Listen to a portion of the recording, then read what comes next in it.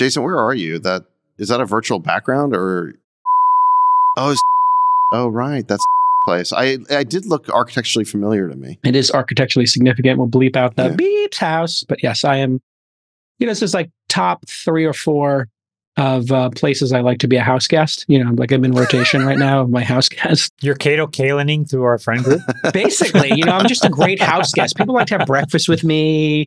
People like having me around. So I just find myself in mansions around the world. Hey, Nick, do you have an updated picture of Jato Caelin? Is he still alive and kicking? He's alive for sure. He's got to be 70 or something, right? He's got to be. He was on one of those reality TV shows with Dr. Drew, I think, a couple of years ago. What does Jato Caelin do? He's a good hang. There's a lot of these people in LA, like they just hang. They kind of hang. They set things up. Oh my God. Wow. Ooh. Is that current? Jato Caelin? Yeah. Oh, man. He's 64 now. Wow. God almighty. That's incredible. How did he survive? He's got an Instagram account. I'll tell you how he survived. See no evil, hear no evil. Exactly. Because I didn't see nothing.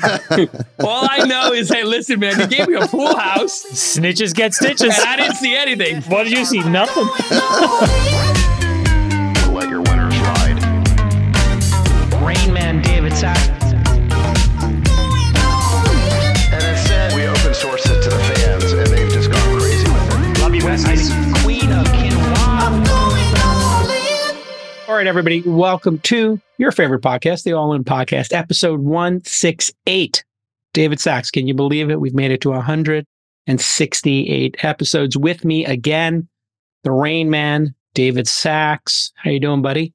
Good. Yeah? Heard you got a big talk coming up. Give it another speech? Yeah? Yes, in I'm DC? giving a talk. Yes, I'm giving a talk. All right. Get ready for that. All of the GOP fans out there, all your Sachs fans, you got a big keynote coming from Sachs next week. Also with me, of course, the Sultan of Science, formerly known as the Queen of Quinoa. He's got another crop he's growing. David Freeberg, how are you doing? How's the crops? How's the fields? So worse. How's life in the fields? Worth cold open. Not a cold open. These are intros. Oh, intro. Thank God you're not producing. There's a reason why I'm the executive producer. Go ahead, Freeberg. How's your crops? How's life in the fields? It's great. Got a great team making progress. Tech is awesome. Having a lot of fun. It's great. Back in the CEO seat, huh? And of course, the chairman dictator who's becoming completely insufferable because he invested in a company 7 years ago that is absolutely crushing it right now called Groq. We talked about it last week. You're back, Chamath. Everybody's talking about Groq. You're on cloud 9, it seems. Groq. Groq. Bitcoin. Groq. I mean, it is interesting how your book, just literally whatever Chamath's book is, that's his mood. It's just Bitcoin 60, Groq. Well, also the honesty level is going to be through the roof now. Oh, right. He's going to be running for governor and buying the Hamptons again. The truth bombs that Chamath is going to drop now. There is nothing like peak ZERP Chamath. I mean, are we going back? Are we back right now? On paper, what is your stake in Groq already worth? We're not talking. We're not talking about. That's so uncouth. It's so uncouth. But he's buying the Hamptons, and he's probably going to buy. Stop. When has it been uncouth on this podcast to talk about wins, or wins or assets? These are not wins yet. Stuff? These are not wins. I agree with that. It's not a win. You can never count your chickens before they hatch. That's absolutely right. I am not counting any chickens. Don't book the win. Yes. There's a lot of hard work to do. There's a lot more people to sell products to build products. By the way, developers, on Groq, just this past week, in the queue, the wait list tripled. Now there's almost 10,000 developers. That's a big deal. Oh, that's crazy. That's a great sign. I think the most important North Star metric for these developer platforms is basically that. As goes the developers, so goes the platform. You can kind of count on some amount of pull through because some of those developers just statistically will land really important products. They'll consume more APIs. They'll just consume more stuff. It's just all goodness. Because if you have 9,000 or 10,000 people just, again, waiting in line, once those guys get in, somebody's going to create something magical. That's the great part of having a platform. People just take it and they build on it while you're sleeping. Something amazing can just get built, and you get some amount of the credit for that. The other thing that's really interesting is the number of developers is increasing. I've seen 2 or 3 founders recently, just the last couple of weeks, who were previously idea founders who are now have taught themselves to code. So, if there's 1% of the, whatever number of millions of developers in the world, I think it's going to like double or triple. So the pool of people who are writing code, I think, is about to grow very meaningfully. I mean, you guys saw the release from the White House where they were like, we don't want you to code in C and C++ anymore. Yeah, that was very interesting. I mean, they were talking about memory leaks, and like this is, I guess, the source of most memory leaks. Therefore, the White House wants you to learn to develop in memory-safe languages. Oh, great. Awesome. Yeah. So why are they involving themselves? Like they got nothing better to do? Yeah. I mean, they have an opinion on, preventing security leaks. All right, listen, the top issue this week is the same issue as last week. Google's Gemini DEI black eye continues. We covered this woke AI disaster last week. It was kind of funny. I was watching CNBC and they had a hard time describing the problem. The woman just, I guess, didn't want to call it what it is. It's a racist AI. You type in text and it gives you the opposite or just culturally insane responses. So if you put in, you want a picture of George Washington from Google's Gemini or Sergey Brin, you might get back like a Benetton style diversity ad with like George Washington being black or Sergey Brin being Asian, etc. And so this has caused a bit of a kerfluffle here in the industry, to say the least. The stock is down 5% since we talked about it last week.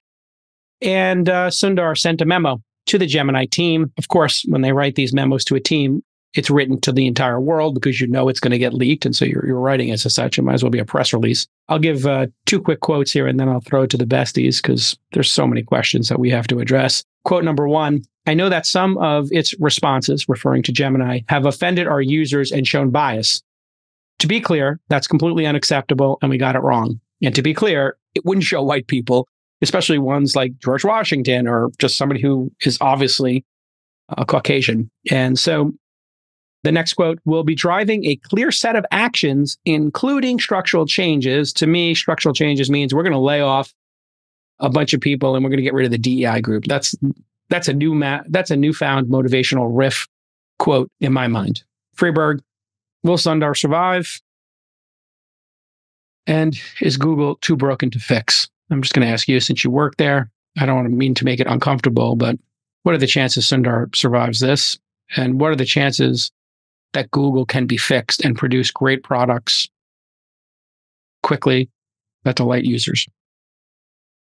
I don't know how to answer the Sundar will survive because it's kind of an idiosyncratic organization. There are a couple of founders who have super voting shares, and ultimately it comes down to their decision and the direction they want to take the company. And I have no insights into what they individually think.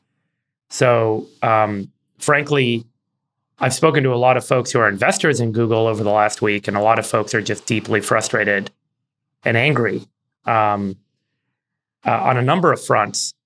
The business, really, there's 3 businesses inside of Google. There's search and ads, there's YouTube, and there's cloud, and the rest of it is kind of noise. And to give you a sense of how big these businesses are, right? YouTube did $10 billion a quarter, roughly. Cloud did $10 billion a quarter. They have this devices business and subscriptions business does about $10 billion a quarter. And then search does about $50 billion a quarter. And the margin on search is much higher than any of those other businesses. And so the search margin, the ad revenue on search is, probably 100% of the true operating profit of the business. So the real threat to Google is more, are they in a position to maintain their search monopoly or maintain the chunk of profits that drive the business under the threat of AI? Are they adapting? And less so about the anger around woke and DEI, because most of the investors I spoke with aren't angry about the woke DEI search engine. They're angry about the fact that such a blunder happened and that it indicates that Google may not be able to compete effectively and isn't organized to compete effectively in AI just from a consumer competitiveness perspective. So, investors are banging the table. And in the past, we saw this with Meta I think it was towards the end of 22, if you guys remember. And it was a similar situation. Investors were like, why are you investing in VR and AR? This is crazy. Why do you have all these people that are getting overpaid? And everyone started to write off the stock, and the stock took a big nosedive for a period of time, just like Google's is right now. And then the changes came. And much like Google, there's an individual with super voting shares who basically said, you know what? I am going to step in and we're going to make these changes and we're going to fix this organization and we're going to right size and we're going to focus on the product winning. And since then, Meta's stock is up a tremendous amount. 5x since then. Google shares are down about 10% over the past 2 weeks. By the way, I was one of the stupid people to sell Meta around that time. And your thinking was that they just can't get out of their own way and the God King is... It's another, it's another one of these idiosyncratic problems. You don't know what this individual is thinking and what he is individually going to do. The point I'm making is that at Google now, something has to give because the noise is so loud. The board is hearing this left and right. Investors are banging the table. Analysts are banging the table. And I'll tell you a couple anecdotes. Internally, employees are now banging the table. A story I heard this week was that someone stood up in a meeting and said a couple of weeks ago, if I had stood up in this meeting and said, we can't show Black people in the image generation at the rate that we're showing, I would have been cast a racist. And I didn't have permission to do that inside of the organization. But today, and everyone's like, you're right, you would not have been able to stand up in the organization and say that. But the tenor has changed inside of Google with a lot of the employees that I've spoken with who are now saying, I can stand up and I can say that this group called Responsible AI has too much power. And it's a one-sided asynchronous problem where they get to come in and say, we need to change this. And if you step up and disagree with them, you are deemed a racist.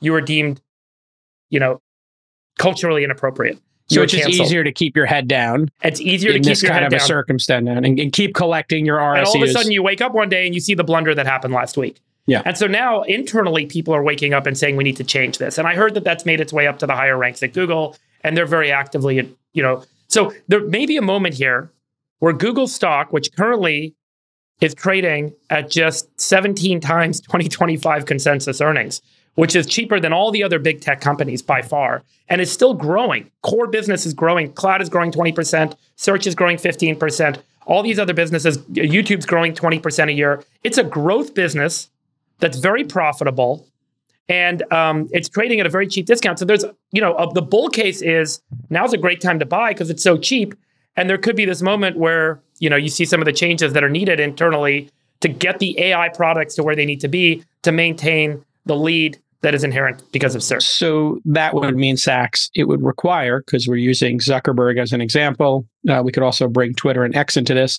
it would require founder authority to come in there and make these changes. It would require Larry and Sergey, who have the super voting chairs, to come in there and say, hey, this is all changing, enough of this. Do you think there's any chance of that happening, or is Google just too broken to fix and they're going to just lose this opportunity and it's Microsoft under Steve Ballmer missing mobile and cloud? Well, to quote Jefferson, the tree of liberty must be refreshed from time to time with the blood of patriots and tyrants. And I think there's something analogous here. I mean, you have to, if you're going to refresh this company, you have to go in and you got to go in and make major cuts, not just to rank and file, but to leadership who doesn't get it. And that's the only way it's going to get fixed. Do I think that Larry and Sergey are going to come in and pull an Elon and go deep and figure out which 50% or 20% of the company is actually good and doing their jobs? Probably not. But is it possible that they could make a leadership change? Yeah, it's possible. Probable? I don't know. I mean, I've heard that the company is the way it is because they like the way it is. I mean, that they're part of the problem, in effect. They don't see the problem. Or at least they haven't until now. Maybe they'll get the wake-up call. What do you think, Shamar, watching all this happen? I think it's basically a small cadre of 1,000 people that have built literally the most singular best business model and monopoly ever to be created on the internet. And a whole bunch of other people that have totally transformed this organization, as Zach said, into ability and a platform to reflect their views. And so I'm not a shareholder of Google, and outside of the tools I use, I don't think I really have much voting power. So I don't, and I have so many alternatives now. So I actually think I don't really care that much, I guess is the point. I think that the employees should care and the shareholders should care and they should come together and vote. And I think Sachs is right. I think the company is the way it is because they've chosen to be that way. And I think Friedberg is right, which is that there's a small group of people who have been protecting and breathing life into the single greatest business ever built, ever in the history of business. But now we need to have a confrontation amongst all of these three different groups of people, and they need to make some decisions. Let me put a few data points in play here, Cal. And this all speaks to the problems being, let's say, deliberate as opposed to a glitch or an accident. So first, you have Sundar's letter to the company, which there was a very interesting tweet by Lulu Cheng Meservey, who does comms at Activision, and she writes a blog called Flack. She said, quote, the obfuscation... She's a comms expert, just for the audience. She's a comms expert, yeah. So she kind of graded Sundar's letter, and it was scorching. She said the obfuscation, lack of clarity, and fundamental failure to grasp the problem are due to a failure of leadership. A poorly written email is just the means through which that failure is revealed. So that was one reaction. Mark Andreessen had a series of posts indicating that the AI was programmed to be this way. Again, it's not like a bug, it's more of a feature. And that it's not an accident. This is happening because companies wanted to be that way. They chose to be this way. And in fact, he goes further and says that these companies are lobbying as a group with great intensity to establish a government-protected cartel to lock in their shared agenda and corrupt products for decades to come. Wow. I mean, again, that's a really scorching critique here. And then, the question I would ask is, who's been fired for this? I mean, imagine if, I don't know, one of Elon's products had a launch that went this badly. Do you think no heads would roll? No heads have rolled. And so you have to kind of wonder, well, what if it's a structural issue, Sachs? I mean, the point does resonate with me that there is a group internally, and I think it's called the Responsible AI team at Google. And this team's job is to enforce those principles. Remember that we brought up last week that they've defined. And so they go in and they're like, well, if you just render an image of a software engineer and all the images are just white guys in hoods, that's inappropriate because there are plenty of non-white people. You need to introduce diversity. So then the programmers say, okay, we'll go ahead and overweight the model and make sure that there's diversity. And you can't say no because otherwise you are deemed a racist. So who's the individual that's responsible given that structural circumstance that exists within the organization? It's more of a cultural and structural problem to me than, I guess ultimately there's leadership that's lacking. But actually, I agree with that to some degree. Let me describe how I think it works. Mm-hmm. So what I've heard about Google is that every meeting above a certain size has a DEI person in it. I mean, probably literally. Right. Probably so right. It's kind of like in the days of the Soviet Union, their military, the Red Army, would have in every division or unit, there would be, a commander or lieutenant, and there'd be a commissar. Okay. And the commander reported up the chain and the commissar reported to the party. And the commissar would just quietly take notes in all of the meetings of the unit. And if the commissar didn't like what the lieutenant was doing, lieutenant would be taken out and shot. Okay.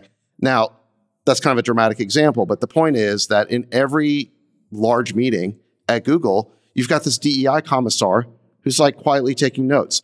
I'll point out that at Google, the only person we can ever remember to get fired was James Damore, who was an engineer who complained about the political bias at Google. In other words, he was a whistleblower about the very problem that's now manifested. He's the only person you can think of to get fired at Google. Google was mocked on the show Silicon Valley. It was called Hooli, but remember this? Yeah, you would they go to the roof, the guy sitting on the roof, and nobody ever got fired because it's a company where it's impossible to get fired unless you blow the whistle on the political problem. And I think that if you're sitting in those meetings with a DEI commissar present, and you know or you have suspicions that the AI product is not working right, are you really going to speak up and risk the fate of a James Damore? Of course you're not. Right. So you're right, Friedberg, that it's a structural problem, that there's probably a low-grade fear that's pervasive through the organization, and no one's willing to say the emperor wears no clothes, the woke emperor wears no clothes, because they don't want to, why stick your neck out? You may not know you're going to get fired, but you're taking a chance. 3 years ago, on Twitter, nobody would talk about certain topics related to DEI because it was in the aftermath of George Floyd and people just did not feel comfortable even calling out something minor that was unfair. No, I would say they didn't feel comfortable until Bill Ackman broke the seal on this just like a month ago, where he really went after DEI. I mean, because remember, part of the reaction to Bill Ackman was like, wow, he's really going there. Even though everyone saying that like basically agreed with him and knew that he was making a correct point. But people were still afraid to, like, again, call out this woke emperor. Yeah. And the way this works for people who are not super aware, you have a language model and, you write a bunch of code, but then there are guardrails put in and then there are red teams and people who test it. And so at the very least, even if you were trying to do something with great intent, as you pointed out, Friedberg, hey, if we pull up a doctor, shouldn't necessarily always be a white guy. There are other people who are doctors in the world.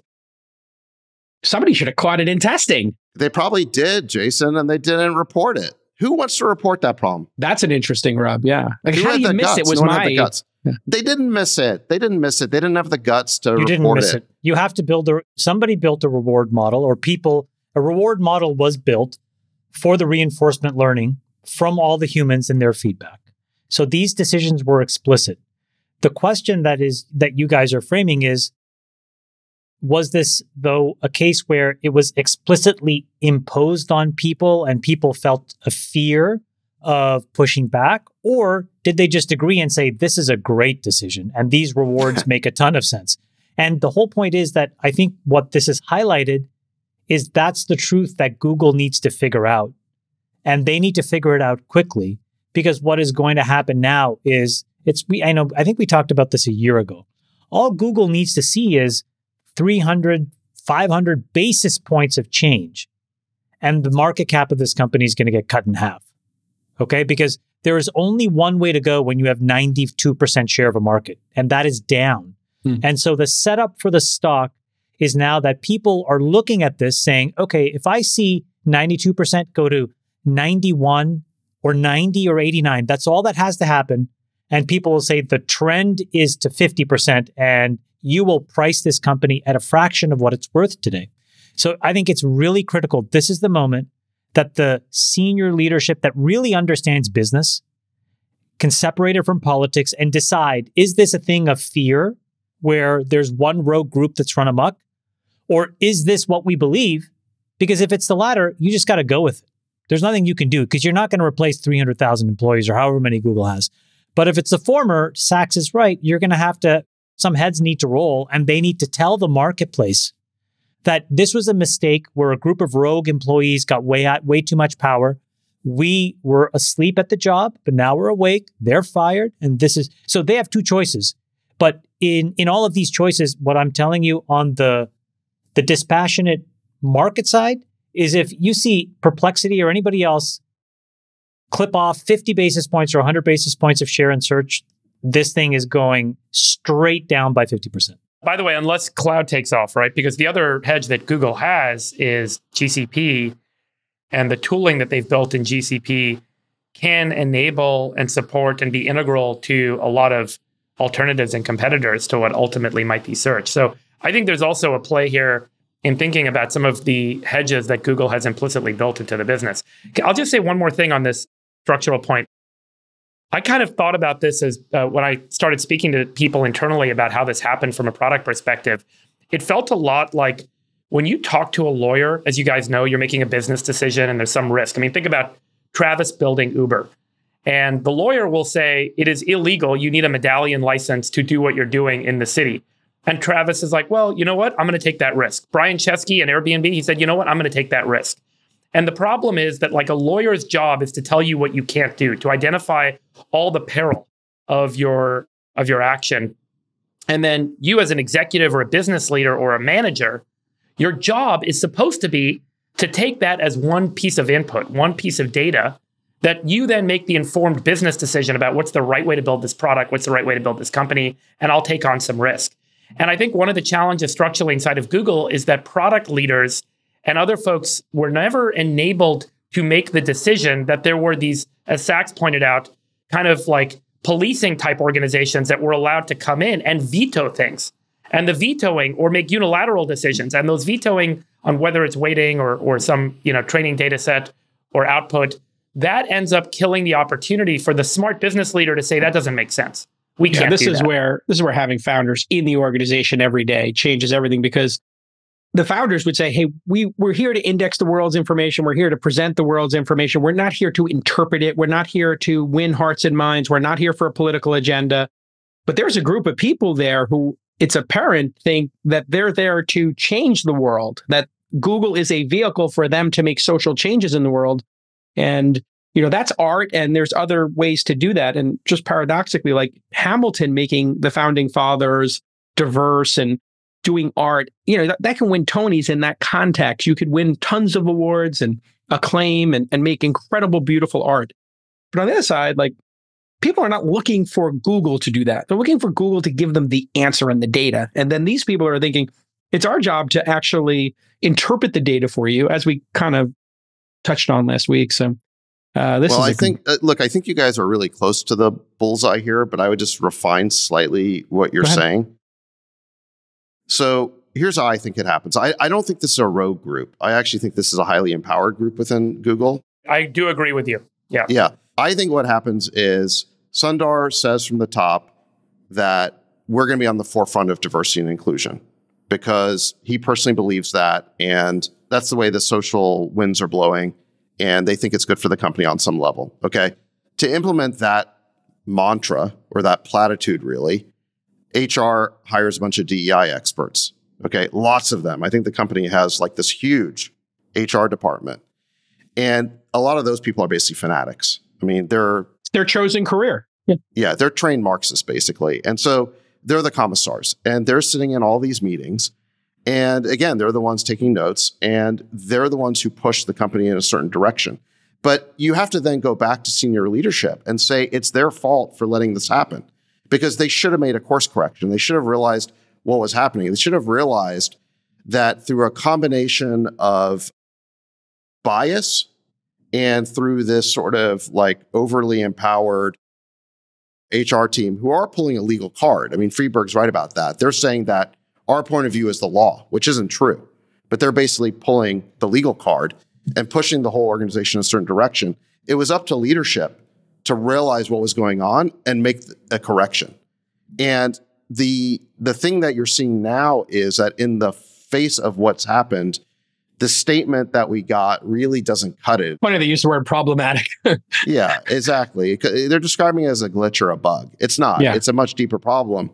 And so therefore it gives no confidence that the solution is going to be pursued in as comprehensive manners as necessary. Yeah, I think it's just that memo is a tip-off that there is a 20,000, 30,000 person rift and a reorganization, and they're just going to keep cutting the DEI group. And they've already, Meta and Google have cut the DEI groups a bit. I don't know if it's as much about cutting as much as it is about empowering. If you said to the product leaders, you can make the decision, DEI and responsible AI and whatever other groups, they're going to inform you on their point of view, but they're not going to tell you what your point of view needs to be. Yeah, but that DEI group is pulling the legal card. They're saying this is the law. They're saying that that's what needs to change, right? If you don't do things the way we tell you, Google's going to be hit with a civil rights lawsuit. That's what they're saying. Oh, well, I mean, let's see if leadership can overcome that threat. But I think that's exactly the threat that is keeping the organization from resolving this problem, or could keep the organization from resolving it's that, but I also wouldn't underestimate the bias. So, everybody there, I shouldn't say everybody, but it's a very liberal culture, right? It's a monoculture. So when you're swimming in that much bias, it's hard to see, right? Yeah. When everybody is left to center. I mean, just look at something like political contributions, right? It's 90-something% are Democratic. I mean, like high 90s. So it's just a liberal bubble, basically. And so when everybody's liberal, it's very hard to see when, the results are way off center as well. Also, if you give people this job, like what are they going to do every day, Friedberg, if they've been given the job DEI and they've been given the job to do trust and safety, they're looking to fill their time and make an impact. You got to, I think, maybe have less of these people. I honestly think it's about cutting people. I don't know if you guys saw, Sean McGuire is a partner at Sequoia, and he used to be a member of the team at Google Ventures when it was called Google Ventures. And he did a Twitter post. Did you guys see this? Yeah. Where he said, when he was at Google, he was told by his manager, I'm not really supposed to tell you this. It could get me fired, but you're one of the highest performing people here, but I can't promote you right now because I have a quota. My hands are tied. You'll get the next slot. Please be patient. I'm really sorry. It ultimately led Sean to leave Google. And, the rest is history. He's a partner at Sequoia now. You're saying because he's a white male? Because he's a white male. Yeah. And so I'll be honest. I had ahead. the same thing happen to me at AOL. When I was at AOL and Chamath was there at the same time, the whole organization was white men from Virginia, whatever. And they gave me an SVP title. And I said, well, I want the EVP one. And they're like, you know what? We can't have any more white males in that position right now. We have to get some more women and people of color in that position. And they told me, you'll have the same comp and bonus, but we just can't give you the title. Chamath, do you think these race and gender driven quotas make sense for HR departments to try and enforce upon managers to increase diversity? I mean, is that a good objective for an organization to have? This is a topic a lot of people I've heard kind of flip back and forth on. There is no company where I have majority control where I have an HR department. You don't have an HR department? No. Say more. Why? I think that it's very important. You should go to a very respected lawyer at a third-party firm, someone very visible, an Eric Holder type person. And you should work with that law firm and retain them so that you have an escape valve if there are any kind of serious issues that need to be escalated, so that you can get them into the hands of a dispassionate third-party person who can then appropriately inform the board, the CEO, and investigate. So that covers sort of all the bad things that can happen. Then there are buckets of, I think, good things. One important set of things is around benefits. My perspective is that the team should build their own benefits package that they want. They should understand the P&L of the company that they work for. They should be given a budget. And in my companies, again, what I do is I allow committees to form, and I ask those committees to be diverse. But what I mean by diverse is I want somebody who has a sick partner. I want somebody who has a family. I want somebody who's young and single, so that the diversity of benefits reflects what all these people need. They go and talk to folks. They come back and they choose on behalf of the whole company, and there's a voting mechanism. Then when it comes to hiring, I think what has to happen is that the person for whom that person will end up working for, it's the head of engineering, it's the head of sales. Those are the people that should be running the hiring processes. I don't like to outsource it to recruiters. I don't like to outsource it to HR. So when you strip all of these jobs away, HR doesn't have a role.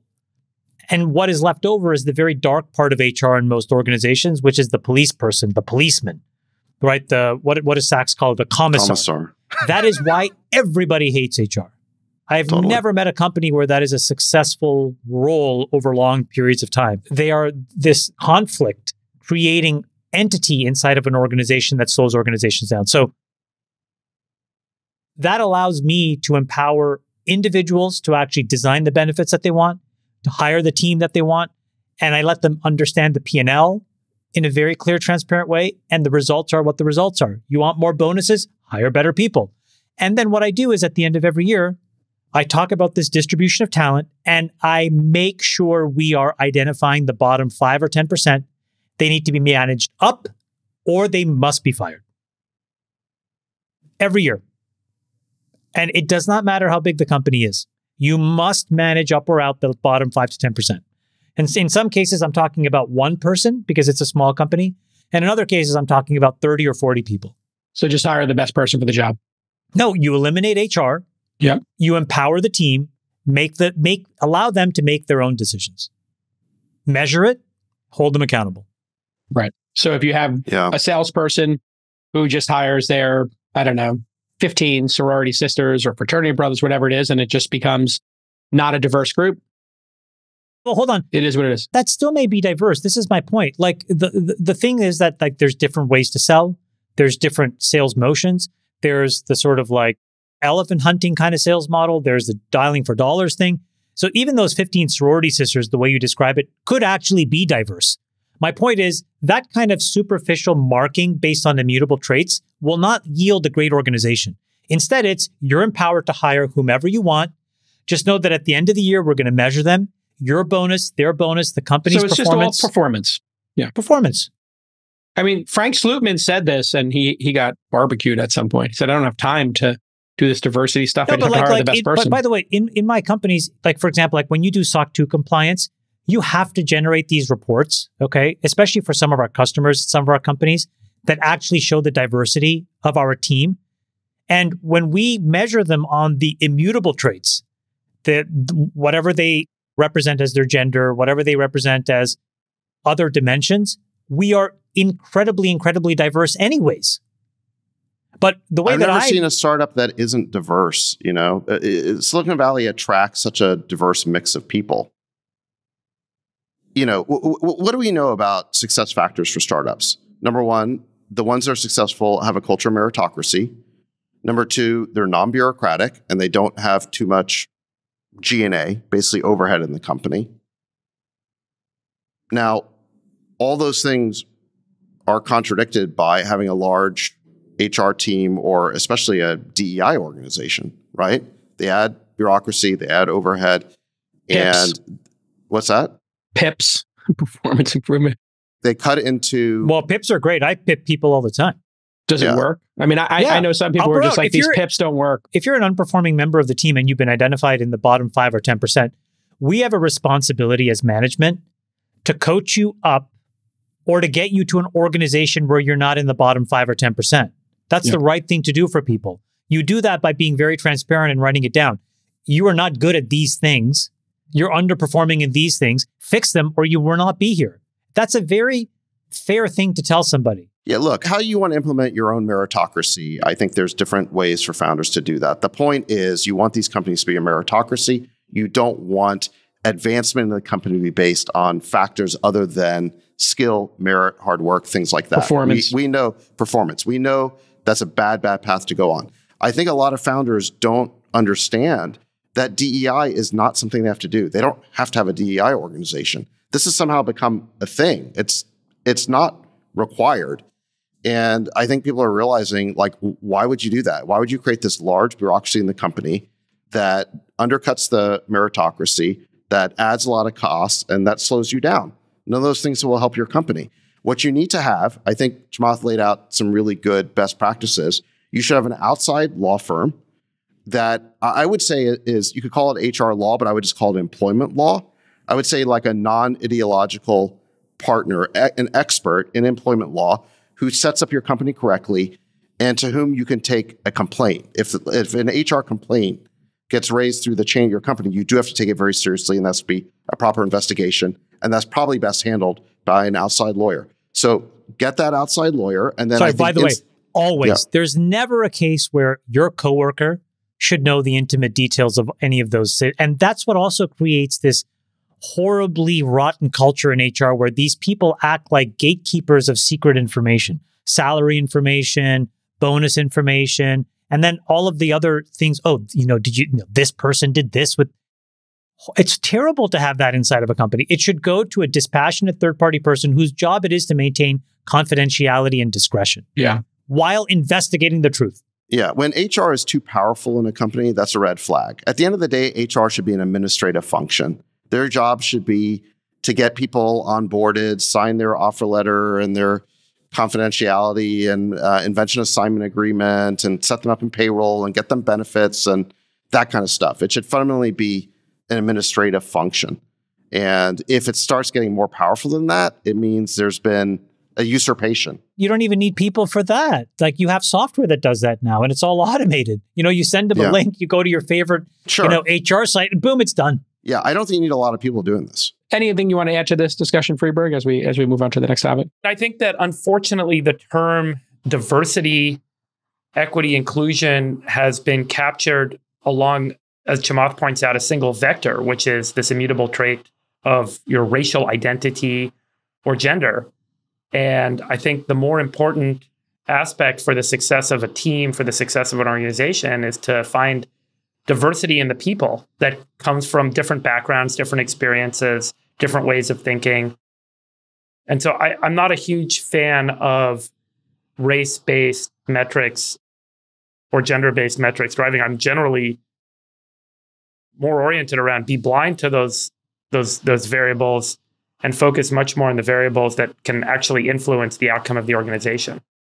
Yeah, one of the great paradoxes of this as well is we are moving to a much more multicultural, mixed race society anyway. People filling out forms, a lot of our kids, could pick 2 or 3 of the different boxes on a DEI form. It's not going to make much of a difference in the coming decades. All right, issue 2, Google goes splashy cash its licensing deals for training data, and it's now becoming a bit of a pattern. Google, we talked about, I think just last week, had done a deal with Reddit for $60 million. That's reportedly per year. Today, Stack Overflow is now using its Overflow API to train Gemini. No word on the contract value. I did get some back channel that it's a multi-year non-exclusive deal. According to Reddit's S1, they have already closed $200 million worth of AI licensing deals over the next 2 to 3 years. So maybe it's going to be $75 million a year, $100 million a year. Who knows how big that business can get? We're going to talk about the S1 from Reddit in just a moment. And this is on top of all the other licensing deals that have occurred. Axel Springer and OpenAI, you remember that one? And OpenAI is in talks reportedly with CNN, Fox, and Time to license their content. That comes on the heels of that blockbuster New York Times OpenAI lawsuit that we talked about, 10 episodes ago. And OpenAI's lawyers are trying to get that one, just to give you a little update on it. They're trying to get that case dismissed, saying that the New York Times hacked ChatGPT to get certain results, and that the New York Times took tens of thousands of tries to generate the results, yada, yada. And they said, here's the quote from the filing from OpenAI: "The allegations in the Times complaint do not meet its famously rigorous journalistic standards." Both OpenAI and Google and Gemini have been furiously guardrailing their systems, as we talked about as well, to stop copyright infringement, like trying to make pictures of Darth Vader and that kind of stuff. Chamath, you've talked a little bit about your TAC 2.0 framework. Maybe you could talk about what you see happening here with all these licensing deals and what it means for startups in the AI space. Well, just to maybe catch everybody up, TAC is this thing called traffic acquisition cost, and you can see it most importantly in Google's quarterly releases, which is that what they realized very early on at the beginning of the search wars in the early 2000s is that they could pay people to offer Google search. People would use it, and then it would generate so much money that they could give them a huge rev share and it would still make money. So I remember, Jason, when you and I were at AOL, this is the first time I met Omid. We were flying back to California. We were both in Dulles at the same time in like 2003 or 4.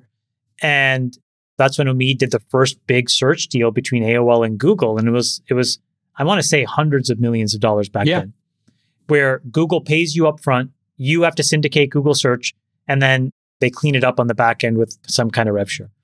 So what's incredible is that that process has escalated to a point now where, for example, on the iPhone, it's somewhere between 18 and 20 odd billion dollars a year is what now Google pays Apple. So that's the traffic acquisition cost 1.0 world, TAC 1.0.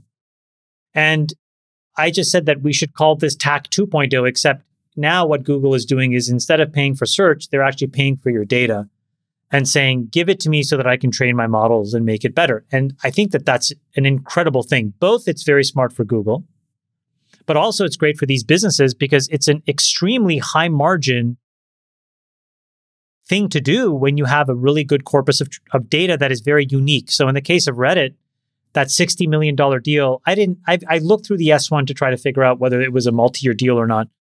It wasn't totally clear. But the point is that, Google's paying Reddit $60 million. And Jason, you just said that they've done a couple more of these things. That's incredible.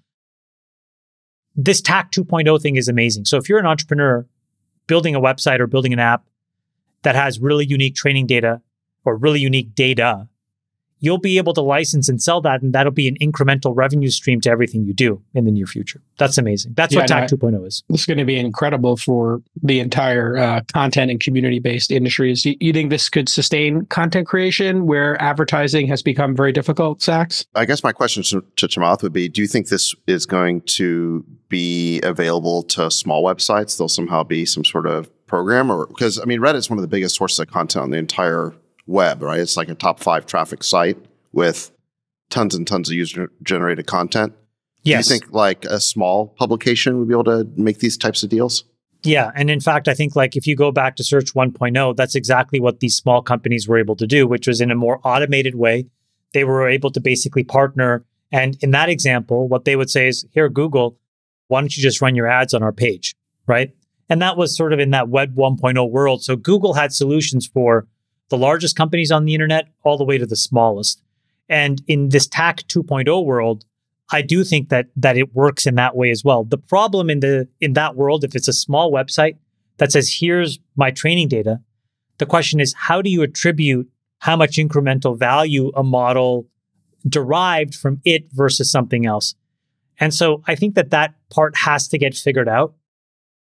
And so, what Google will be able to pay you will probably be pretty de minimisly small if you're small right now. So, to your point, if the upper bound is 60 million for Reddit, then the average website's going to get a few $100. But that still may be a good start. And when Google figures out how to monetize this stuff, or somebody else, where then they can give you back some way to make money, I think that there's a real monetization here. Friedberg, I really do.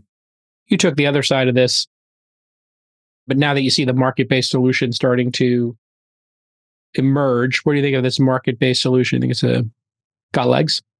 Well, I'm not convinced that this looks like TAC in the traditional sense, where you're basically buying a continuous stream of traffic and then you're helping to monetize that traffic. That's effectively what Google did in the ad syndication business and does today.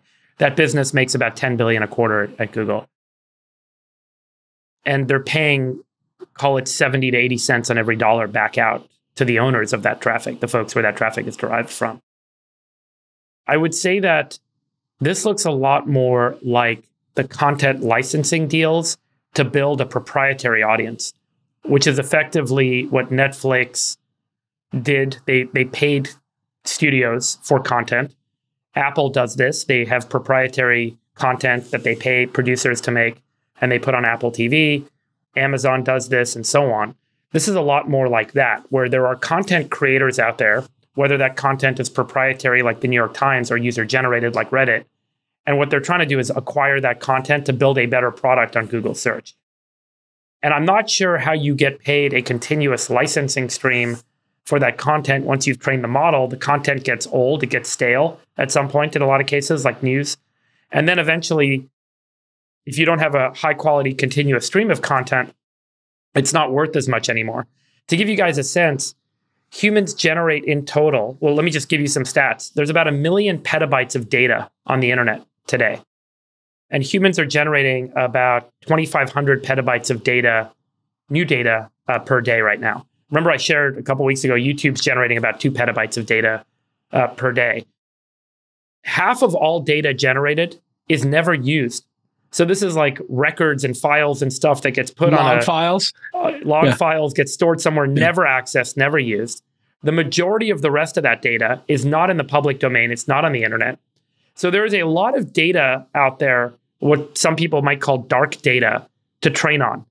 And I think that as the identification of better sources of training data and the value of training data, right now we're in this kind of shotgun approach. We're trying to blast out and source lots of content, lots of data. Just like over time, Netflix got better at figuring out what content to buy and what to pay for it, and they're the best at it. I think so too will Google and others figure out what data is actually particularly useful, what it's worth, and what to pay for it. And so there's a lot of data out there to go and identify, to mine, to pay license fees to get access to. Whether those are continuous license fees or one-time is still TBD. That's a key issue. Yeah. So I think we're still a little bit early to know if this is like, a continuous model like a TAC type business, or if these are sort of chunky type deals and we don't really know what the real value is yet, and that all changes over time. And remember, the rate of data generation is increasing. So while we're generating 2,500 petabytes of data per day as a species on the internet, that number is going up every day. And so every year, all the old data becomes worth even less. So this is all changing fairly dynamically, and I think there's a lot still to be figured out on what the monetization model will be for content creators and how that's going to change over time. Yeah, and this is a really good point. Some things will be like The Sopranos or Seinfeld or Simpsons, where that library is worth a fortune and people will pay $1 billion, $500 million. No one's paying a lot for old NFL games, you know. Nick found it, by the way. Reddit's licensing deal was $203 million over. It says 2 to 3 years, so let's assume call it 3 just to be safe. So it's about $60-65 million a year. It doesn't say whether the deal with Google is exclusive. Wow, so they could do it. They could do that same licensing deal multiple times. That's interesting. Yeah, none of these are exclusive, it seems. This is what I don't understand. Why don't you do head deals like with folks like Reddit, where you actually do it exclusively? Like, it seems like it's more valuable to spend a multiple of this number for one of the big 7 who have tens of billions of dollars of cash anyways. And block the other players. Yeah. And block everybody else. That just seems so much Reddit's smarter. multiple gets capped. If I'm Reddit, I don't want to do that deal. Yeah, Reddit may not put it on the table. Yeah. Because then my multiple is capped. Like the way I can monetize my content is now set, and I'm done. And this is why Reddit's going to get bought. Reddit, and investors are like, oh, you're worth 5 times EBITDA. You know, that's it. Right. Reddit, Quora, Stack Overflow, they're going to just get taken out. I think this is going to be the new model. Quora did a round, actually. Didn't Quora raise 50 at 500 recently? I think they're going to get taken out. I think these businesses will become too valuable because they do have ongoing content that just keeps getting generated. You started web blogs, right? Yeah. And Gadget, Autoblog, everything. But think about the value of that content today. It's negligible. Like, it was very valuable at the time. Yeah, and as time went on, more content was being created 100 times, 1,000 times, 10,000 times more content that started to overshadow the value of that content. At the time the acquisition was done, it made a ton of sense. But all of a sudden, 2 years later, particularly with the rate at which data is growing on the internet, it's like, does it make sense to buy any content anymore? So well, on the other side of that is historical content could be worth a lot of money, especially some could be. Yeah. For sure. So if you had the Charlie Rose archive as an example, he's probably interviewed Kissinger 10 times, and he's interviewed Kissinger for 10 hours. I've got almost 2,000 episodes of podcasts I've done with startups over 13 years. Like, some of those are good, right? Yeah, right. This Week in Startups archive is going to be worth something at some point, right? I don't think it's going to be worth 60 million. What are old baseball games worth, right? Like, I mean, yeah, who watches they're old not baseball rewatchable, games? and I don't think the data from them is particularly important. So I agree on that one. But historical we don't stuff, know, right? Yeah, we don't know. But and I just question how much of Reddit's content is actually like long-term valuable versus like they're covering a topic and they're talking about interesting stuff, and then it's a really no one cares excellent a year later. It's a really, really excellent point. Yeah. And we'll figure that out. Okay. And that's why I think it's the early days of knowing how to value all this content, particularly for LLMs. And so we don't really know yet.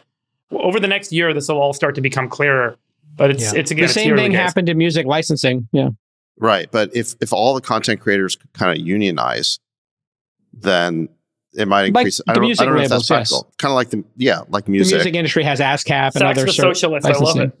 Well, I'm not advocating for this, but the point I'm making is if they can't unionize, then there's just a huge number of vendors of content. And so models will need to buy some, but as long as they can get some, they don't need to have all. And therefore, it's basically highly competitive among suppliers, and there's a very limited number of buyers. So that tends to favor the buyer. This is why the news industry should have always had a federation, because they could have just said to Google, hey, we're going to de-index ourselves from the Google search engine.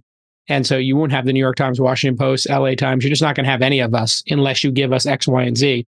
And they were just too stupid and not coordinated to do it. Yeah. Music industry, the exact opposite. You try to do anything with the music industry, they're going to come down on you like a ton of bricks. To this day, I see with startups all the time. That's actually really interesting. Yeah. If all the old school legacy newspapers and magazines so on had basically formed their own whatever trade association. Yeah, that would have been powerful. Yeah, I mean that's what Murdoch wanted. Murdoch saw it clearly. He was like, Google's the enemy here. They're going to take all of our revenue and they're going to get all our customer names, and we're not going to even know the names of our customers. All right, issue 3: Klarna crushes customer queries with AI. You may have seen this trending on X and Twitter and in the press. If you don't know Klarna, they're a Swedish fintech company. They do that buy now, pay later stuff. I think they were the originators of that online. And they put out a press release with some really eye-popping claims AI assistants are now doing the work of 700 full-time agents at Klarna. They moved issue resolving times from 11 minutes with humans to 2 minutes with AI. And customer satisfaction is on par with human agents. And it said its resolutions are more accurate than humans, creating a 25% drop in repeat inquiries. That tracks. And so far, their AI, which they built with OpenAI, has had 2.3 million conversations, accounting for 2/3 of Klarna's customer support service chats. Klarna estimates its AI agent will drive, wait for it, a $40 million increase in profits this year. We could talk a little bit more about Klarna and their valuations, but Freeberg, what do you think this means if we're this is the start of year 2 of ChatGPT as like a phenomenon, let's say. What do we think year 3 looks like? Well, I think the techno-pessimist point of view is, oh my God, look at all these jobs that are getting lost. I think the optimistic point of view is that company has all of that excess capital now to reinvest in doing other things. That capital doesn't just become profits that flow out the door and everyone's done with that money and that money just gets put away in a sock. That money gets reinvested. And that money gits reinvested in higher order functioning work. And that's really where there's an opportunity to move the workforce overall forward, which is what I think is super exciting and I'm super positive about. We've seen this in every technological evolution that's happened in human history, from the plow in agriculture to automobiles to computing and to now AI, that humans moved from manual labor to knowledge work to now ideally and hopefully more creative work.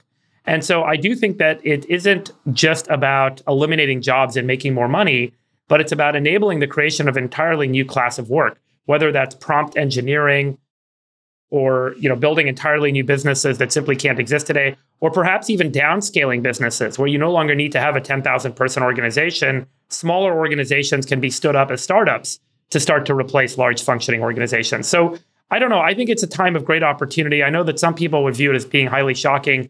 I think it's inevitable that human knowledge labor, where the job of the human is simply the ingestion of data and then communicate an output of data, seems like it will eventually be replaced by computing somehow. And this is happening now in an accelerated way with these LLMs. So I think that what we should focus on and think about is, what are all the new businesses, all the new jobs, all the new opportunities that are just couldn't have existed 10 years ago that are now emerging, that are very exciting as the workforce transitions. Sacked you by this techno-utopian view of this. All these jobs that are going to obviously be retired are going to open up the opportunity for these humans to do even better work at Klarna? Or do you think it's just going to go straight to the bottom line?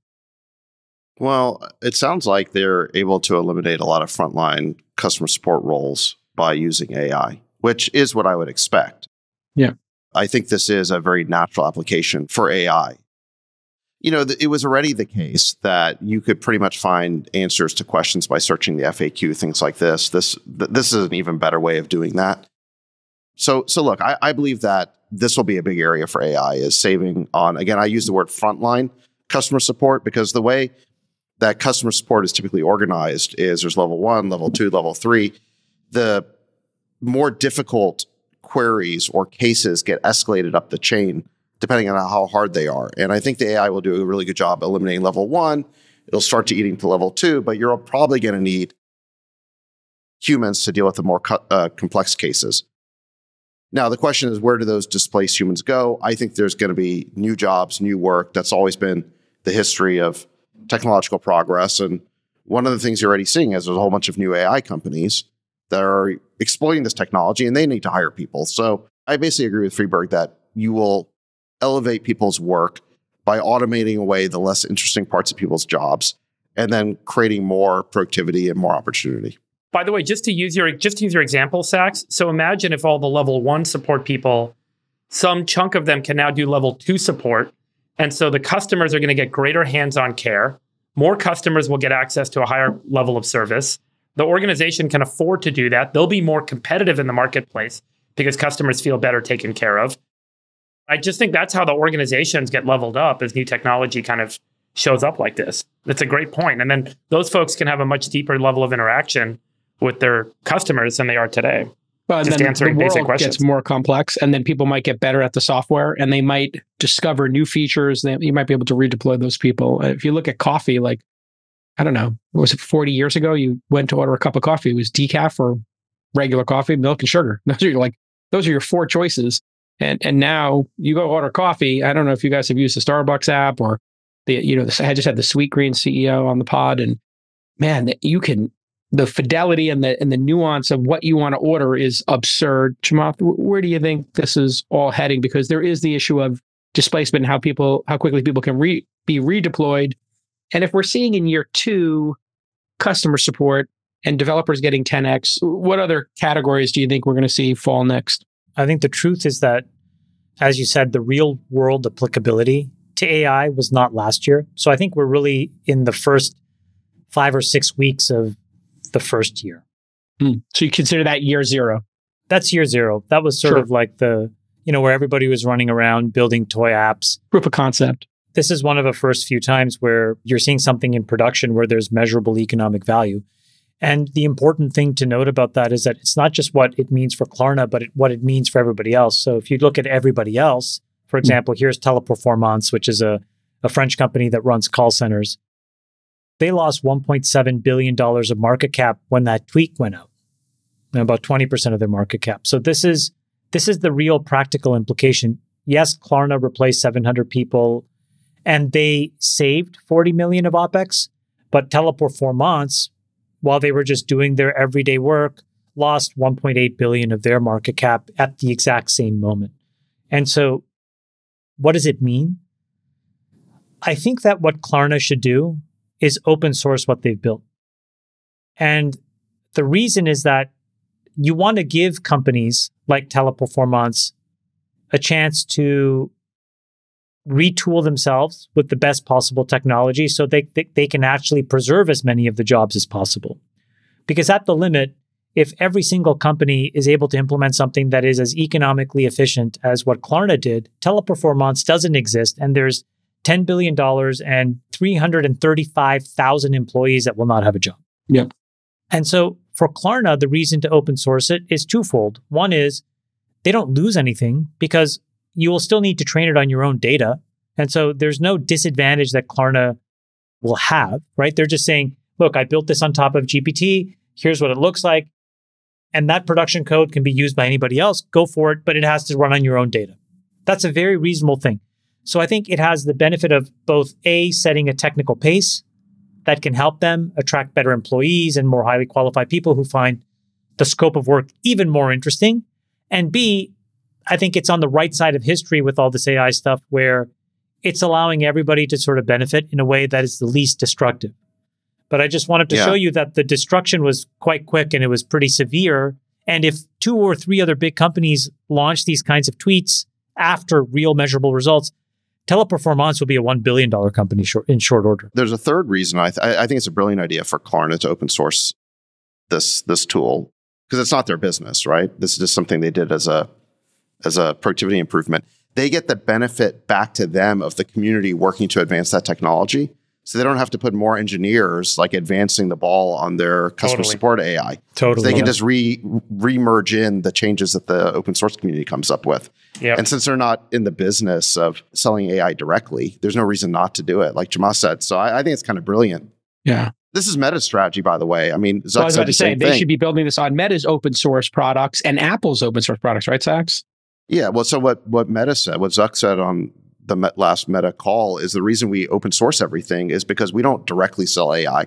We create products that AI makes better. So by open sourcing this, we allow the community to advance the ball and we get to reincorporate those changes. So it's a very smart strategy for companies that aren't directly selling the AI. Now, Absolutely. if you're like Brett Taylor's new company, Sierra, obviously you're not going to open source it because your whole business model is to create a proprietary solution.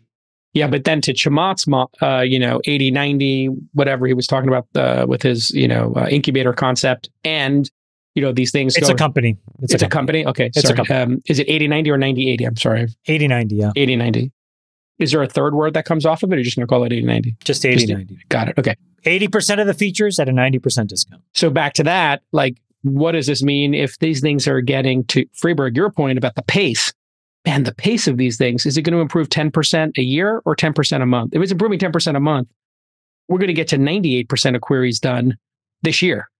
If it's doing 10% a year, okay, we're going to get to 99 or 98% of queries in 4 years. In other words, this is happening, folks, and it's happening at a blistering pace. By the way, think of it's so not just Teleperformance, which is it was a $10 billion, now a $7.58 billion USD company. But think about Zendesk, right? Zendesk was I think a $8 to $10 billion take private by PE. Outright, yeah, it was a $10 billion take private in the hands of PE.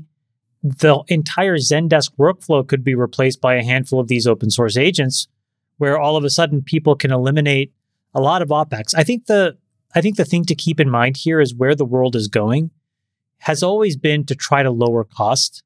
And the original foundational principle of SaaS was that there's these line items in on-prem software that are just extremely expensive over time, very hard to justify, right? And so when people moved to SaaS from on-prem, they were looking for cost savings. That was the initial thing.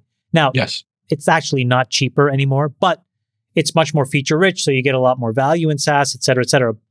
But the point of these AI agents and bots and workflows is that it'll reintroduce the concept of cost savings, of this idea that you can have cheaper, faster, and better. And the more that stuff is open source, my gosh, I think it just makes it very hard for companies that have point products to survive. Yeah, I was talking to a friend of mine, Josh Moore, who was the city head of Uber in New York, and he launched his own note-taking app. He's writing it himself, and he's obsessed with this concept of building a a unicorn company with one employee. And this is something that a lot of people have been talking about. And my friend Phil Kaplan from DistroKid built a very large business in DistroKid, a unicorn with a very, I think, low single-digit number of people. This could be the future of efficiency. You could build, if you catch fire with a really hot company that gets 1 million customers. It's absolutely the future. It's absolutely the future. And then if you think about our jobs in terms of capital allocation, well, how much capital does that founder need? Do they need to dilute 10%, 20%, 30%? They're not going to need to dilute 60, 70, 80%. A one-person company should be able to spend less than a few $100,000 to get to product market fit in the next few years. Yeah, I mean, that's kind of what we're seeing. Just to go back to your question, Jato, where does this go next? Yeah, please. I think it's really interesting to speculate about that. So what Klarna seems to be talking about are email-based customer support cases. I think where this is going to go next is to phone. 100%. And these call centers use what are called IVRs, these interactive voice response systems, but they're very rigid. It's a lot of pre-recorded messages, and it says, push 1 if your problem is this, push 2 if your problem is this. Everyone hates those things. Yeah. I think where it goes next is you'll call up the call center and you'll get a voice that sounds like a human just talk to you. Yeah. And you won't even necessarily realize that you're talking to an AI, because there are already these AI companies that can do generative voices, any language, any accent. Oh, and they're fast now. And they're fast. Yeah. And multi-language. Think about that. Right. Just localizing them across the globe. You want to launch your product in Japan. By the way, did you guys see there was a meta demo, which I thought was really cool, it was run on Llama 70B, but it was a real-time translation tool where the person was speaking in Hokkien Chinese and the other person was speaking in English, and they were able to understand each other.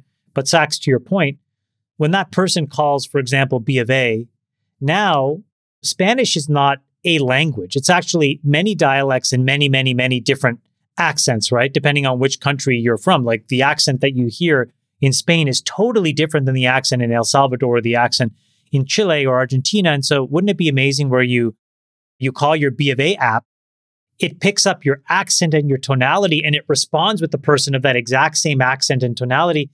That is incredible. Well, I'll take it to another level. You call, it recognizes your number. It knows what you're doing in the software. It knows the problem you've had. It knows the last 3 times you called and how long you've been using the software. And it anticipates okay, I know this person has a Windows machine and it's still 5 years old. And it's are you still using that same 5-year-old Windows machine? Yeah, we know it's a bug with, Windows, whatever. You should probably upgrade it. I mean, it's going to know the entire context of this. And so it's going to just it could be more efficient than a human could ever be. The best customer support interaction I had was I called JP Morgan Chase because I had an old credit card that I had had for 20 years. And I think that they had outsourced it to somewhere in the Caribbean. And this woman picked up the phone. It was so cool. Chamat, what is the problem, man? And I was like, oh, this is the best. And I had this whole conversation with her for 15, 20 minutes, nothing to do with the phone, nothing to do with my credit card, rather. It was great. She's like, Irene, man, you want to cancel your card? I was like, yes, please. No, but you could do celebrities. The best. Yeah, celebrity voices. Yeah. Cal, do the DJT. Okay, let's role play. You're Okay. Donald Trump. Okay. And I am JP Morgan. Hi, Mr. President. Chamath, you're huge. You've got big spending. Every time I go see Chamath, I go in. Amazing. Mr. President, I would like to cancel my credit card, sir. Okay, you don't want to cancel it. We've got a great APR, 3.9%. But for Chamath, you know what? He's my Sri Lankan friend. How much do we love Sri Lankans? Okay? Huge. And but So good. not J. Cal. Nasty man, J. Cal. Very nasty. He acts like a dog. He's a dog, okay? He's a dog. Some people say TDS. How much do we love our Saks? Sexy poo. Great. Mar-a-Lago. I go to Saks' house. His house, huge. Huge house. Almost as big as Mar-a-Lago. Not quite. I got to work on it because I haven't done it for years. That's really good. It's really good. I gotta work Have you on it. seen that guy? There's a new like impressions guy who's amazing.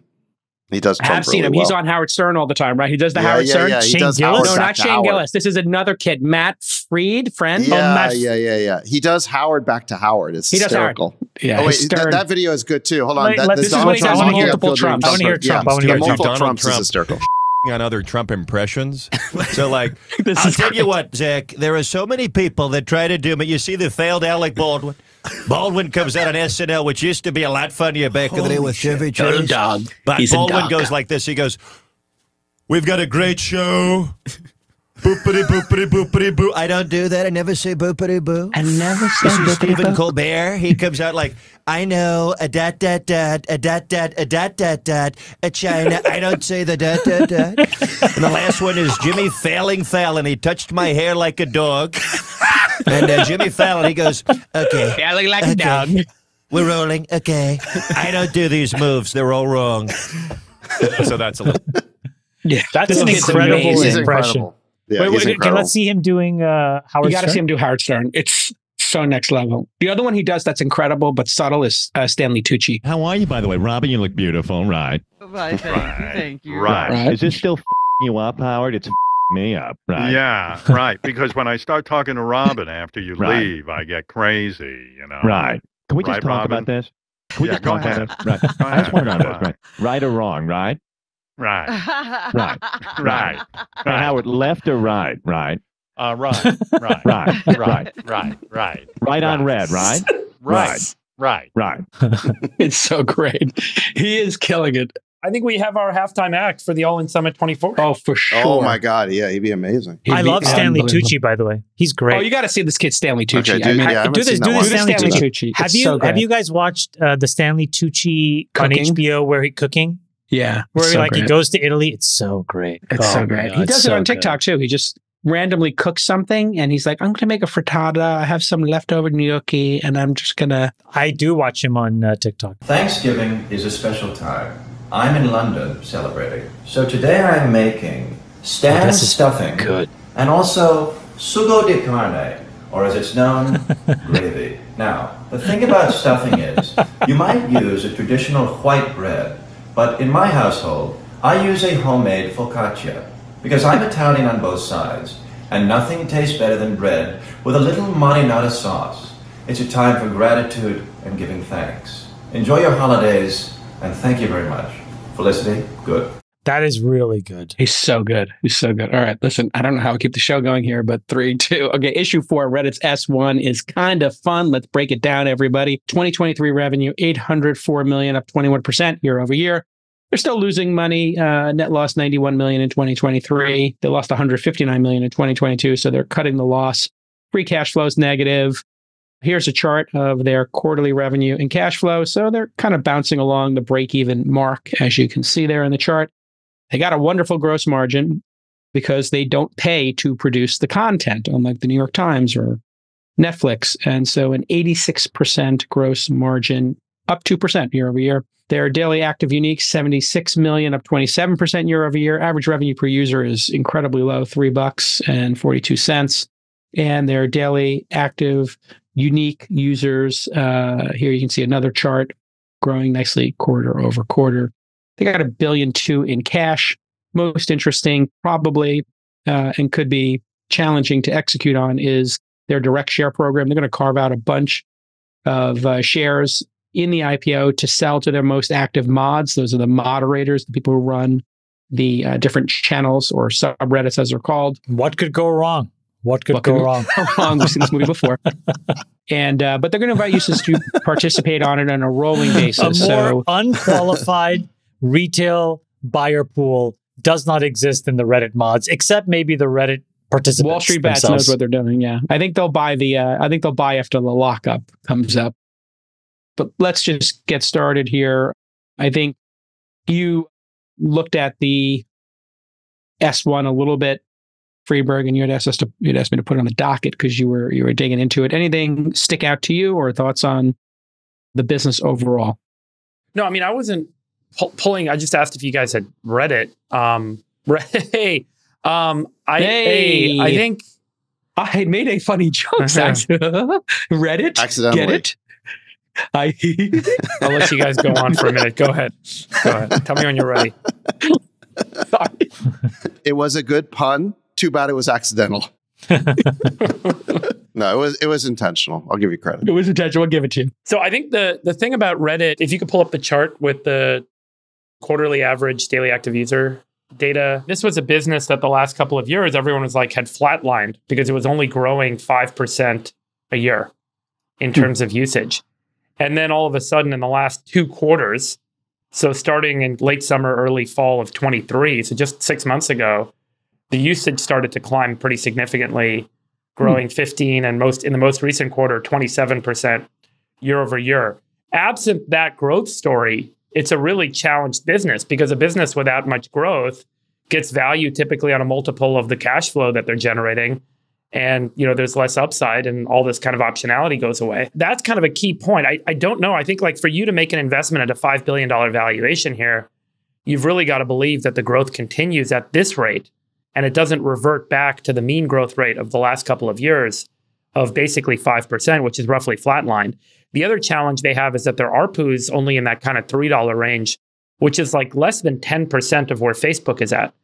And the data that Facebook collects on their users gives them the ability to do much better targeting on ads and therefore monetize their audience much better than Reddit has been able to do, to the order of over 10x. And then if you look at the ARPU number, how much they've been able to grow that metric, it's also been a little bit flatlined. So this business, I think, is a real question mark. I mean, you could argue it's probably worth in the best case in the $2 to $3 billion kind of valuation range. And then you have to believe the bull case that the growth continues or accelerates from here. And they have a plan to address the ARPU problem. They have other paths for monetizing their audience than what they're kind of doing today. What do you guys think this thing's worth? Do you buy it if it goes out at 3 billion or 5 billion? I think the first question, which you nailed, that a buy-side investor will ask is what happened in the last 2 quarters that was different than the last 15 quarters? That's going to be a very important question. And I think they're going to have a very buttoned-up answer for that. Right. And if they can point to very specific, repeatable things, I think that'll be good. The thing that this IPO, if it goes off in the next 4 weeks, they won't have to wait. But if it doesn't get off in the next 4 weeks, they'll have to update the S1 probably with Q1. And so you'll see whether this thing is a trend or whether it was a one-time thing. Do you know what it is? Well, the growth in the logged out is probably largely because typically if you use it on a phone, it tries to force you to use the app, right? So that you can be in this logged in experience. And if you just turn that off, you can get a lot more logged out because Reddit gets tremendous rank authority from Google. So if you just turn that off, I think that you'll have a lot of logged out customers and that will grow very quickly. And so maybe it's a decision that they'd rather have the top line number grow than have logged in users grow. But the logged in user growth has still been pretty healthy. It's basically doubled in the last 3 years. So, but to your point, Friedberg, if they said, oh, our business is really only these 30 odd million logged in users, it would be worth a lot less than saying 75 million.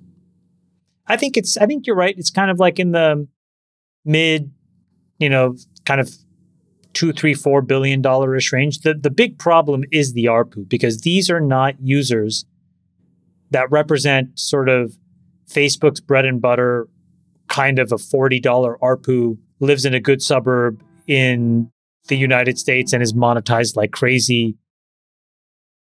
I just don't think that's what these users are. Mm-hmm. But you could see that as a challenge or an opportunity, because if their ARPU is only 10% of Facebook's, there's a lot of headroom there to grow it. If those users become economically more valuable. ARPU is actually down 2% year over year, Sachs. The issue with this user base is they're incredibly sophisticated internet users who don't click on ads and are kind of anti-ads, as opposed to, you know, the general population on a Facebook or a generic service. And it's anonymous, so you don't know who the user is, which is how Facebook has such incredible demographic targeting capabilities. There's been a lot of conspiracy theories, long con theories that came up, Sachs, that we were talking about on group chat. Maybe you could summarize this long game that was played by Sam Altman and the allegedly founders of Reddit to wrestle control of Reddit back from their previous corporate owner, Condé Nast. Well, this was a post by Yishan, who is a former CEO of Reddit, that was published back in, I think, 2015. And he kind of lays out what I think happened. Or, I mean, he says at the end, just kidding, but if he's a former CEO describing these events, he must be describing something he knows about, I would just think. But in any event, what happened is that Reddit was sold for only about $10 million a year after it launched. So like really, really small. And I think that it kept growing, and the founders realized maybe they made a mistake, or that this was actually a bigger property. And so they started scheming on how to get Condé Nast to spin it back out. And so Yishan lays out the steps they went through. They recruited a CEO who they kind of pre-agreed on. Then they had that CEO demand options specifically in Reddit from Condé Nast, which meant that Condé Nast had to create a separate cap table for it. And then once they had a separate cap table as a subsidiary of Condé Nast, then they could sort of pressure to have like an outside investor brought in for the expertise. That just happened to be Sam Altman and his fund. Mm-hmm. And, you know, eventually, like step by step, they worked it to the point where they got Condé Nast to spin off the company. And I guess this plan worked. Now, it should be said that the largest shareholder in Reddit, according to the S1, is Condé Nast, or Condé Nast's parent company. So no one's going to benefit more from this plan, if you want to, or scheme, if you want to call it that, than Condé Nast. It was a smart thing for them to do, to spin out Reddit, to allow the employees to have options. And then I would say to bring back the founder, Steve Huffman, as CEO several years ago. So yeah, he's great. It worked out for everybody. You know, who knows if it was all premeditated. So if they own 30% and it goes out for $5 billion, they got $1.5 billion.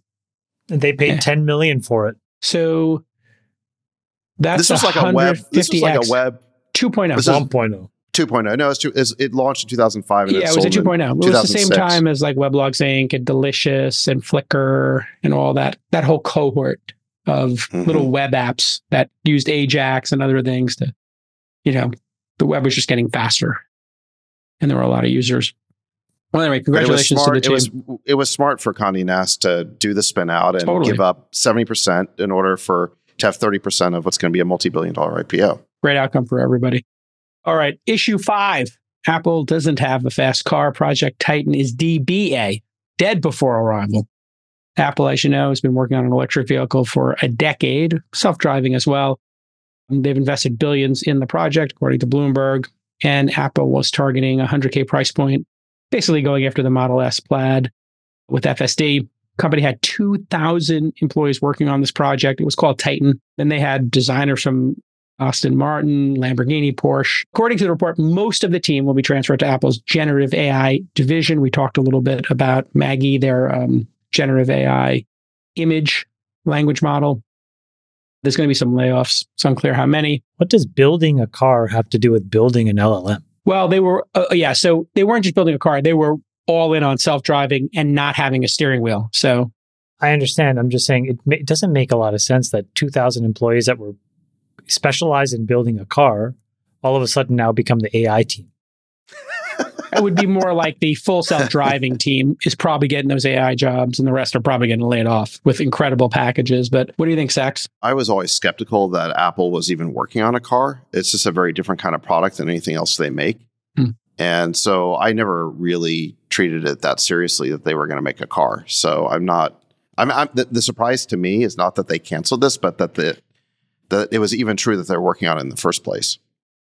Yeah, no, there were reports of them having test tracks and everything. It was pretty well established. And you could see that people from Tesla and other places had. Does it say why they actually killed it? No, this is just a report. And the speculation is that they're going all in on AI. They just see that as a much better future. Well, I think it's more core to what they do. I mean, the car never seemed that core. No. And there were reports, and Elon's talked about it publicly, so we're not speaking out of school here or anything, but that Elon and Apple and Tim Cook reportedly had talked, or there have been overtures that maybe Tesla was going to get bought. And Elon's been pretty clear that during the Model 3 rollout, he was considering selling it to Apple. That would have been a smart acquisition if they had done that. Can you imagine all the Apple showrooms having a Model S in it or something, or a Model Y? I mean, boom, they would have just sold so many of them, and having the Apple operating system on that display. Ooh. Well, wait, was it before the Model S came out or the Model 3? It was Model 3 was the time I think they were talking seriously. Yeah. But remember, like, no one really believed in the Model 3 till it came out and started selling like hotcakes. Quite the opposite. They thought it was going to kill the company. Right. All right, everybody. For the Rain Man, David Sachs, Chairman Dictator Chamath Palihapitiya, and Consultant of Science, David Freeberg. I am the world's greatest moderator, and we'll see you next time. Bye-bye. Groq, groq. Besties are back. We'll let your winners ride. Rain Man, David Sachs. And instead, we open source it to the fans, and they've just gone crazy with it. Love you, Besties. Queen of Quinoa.